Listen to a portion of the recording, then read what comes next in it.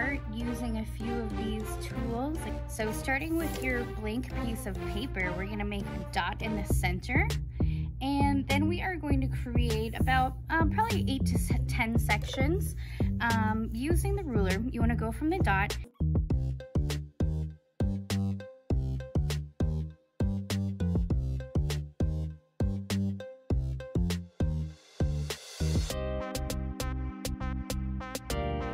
Now that I've used my ruler to section off, I have 1, 2, 3, 4, 5, 6, 7, 8 sections.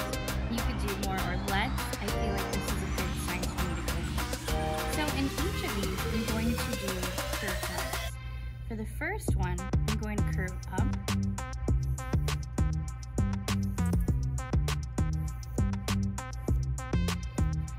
And for the ones next to it, I'm going to start from the same place, but for these ones, I'm curving down.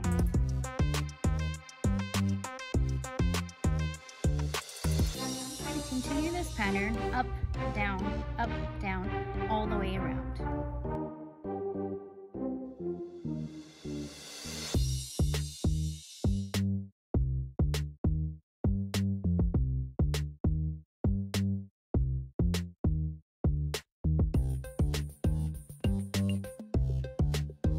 Completed and connected them, they should have kind of a wavy pattern where they're all connected.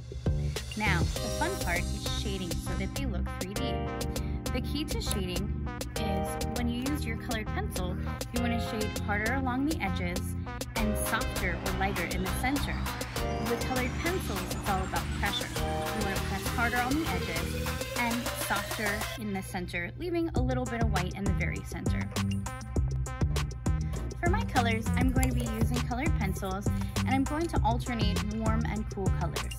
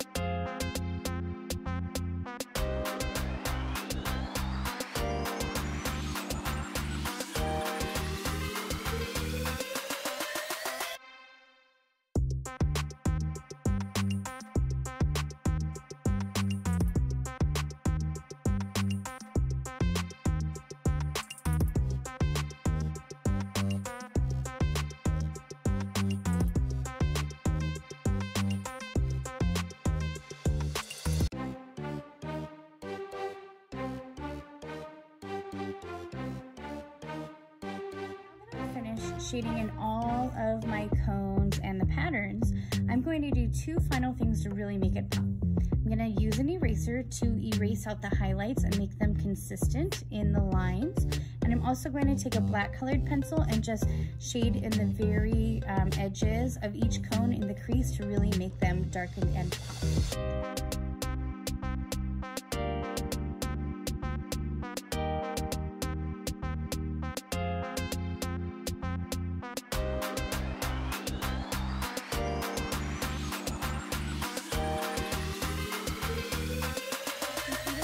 my 3D optical illusion cones using warm and cool colors.